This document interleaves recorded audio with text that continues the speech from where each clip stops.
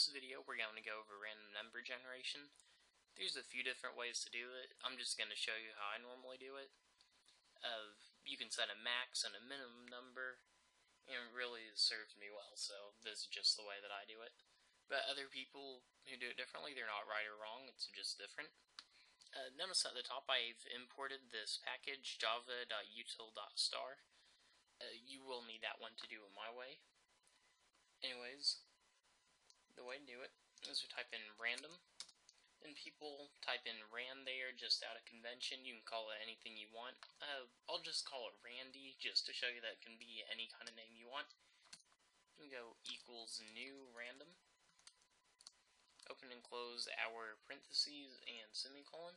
This next line is where we'll actually generate the random number. So let's make the first one an integer. So int random1 equals, then we call it Randy dot next int. Sorry. And then we have a little formula that we use. So it's max minus min plus 1 plus min. So let's say I want to generate between 500 and negative 500. I'll show you that this also works with negative and positive numbers. So we'd have the max, which is 500, minus the min, which is negative 500. And then at the end of that, we are going to add 1 plus 1. And then we are also going to add the min, which is negative 500. And that one should be working nicely. So we'll, I won't say what it is, we'll just print out random1.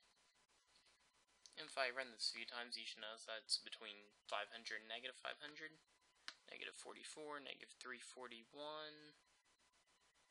There, we're finally getting positive numbers. Thought I had did something wrong for a second. We're getting a lot more negatives than positives. That's just by random chance. And I don't want to go into the reason that's a statistics thing and not really relevant to this video. But it is generating random integer between 500 and negative 500. So the next thing we're going to do is go over how to generate a double. And you could also use this for different data types, but I'm just going to do a integer and a double. Those are the two main ones that people use. You could also use like a long or whatever else you want. So the way to do that is random. Then you pick your favorite name. My favorite name is Joey equals new random.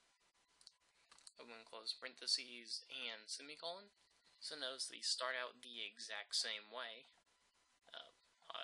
Wrong part there. There we go. That starts out exactly how this does, just a different name. I picked my favorite name. Then we want a double. So double, I'll call it random2 equals Joey dot next double. Notice the name here matches up with that, and this Randy matches up with that. I could actually call this one Randy and it would do fine, but it's not you don't want to get in the habit of doing that. It'll create problems for you down the road. And we multiply this right here by, this time formula is max minus min plus min. We don't actually have to add 1 to it. Don't worry about the theory behind that, adding 1, that'll be, that's something covered in J221, or that I will be covering in J221. And let's say I want this to be between 10 and negative 10. So I have the max is 10. Then I subtract negative 10, because that's my min. Then I want to add the min, plus negative 10. And we end this with a semicolon. So I think my parentheses are right there. And then I will print this one out, random2. So the first number will be between 500 and negative 500. Second one will be a decimal between 10 and negative 10. And looks like I'm getting a good mix of negatives and positives, and it seems to be working really well. So, like I said at the beginning, there are a few different ways to generate random numbers, but this is one that I found that I think is fairly easy to remember for working in every situation. You'll find shorter ways to do it, but they won't work in every situation. So, this is the one that I suggest you memorize. Thanks for watching.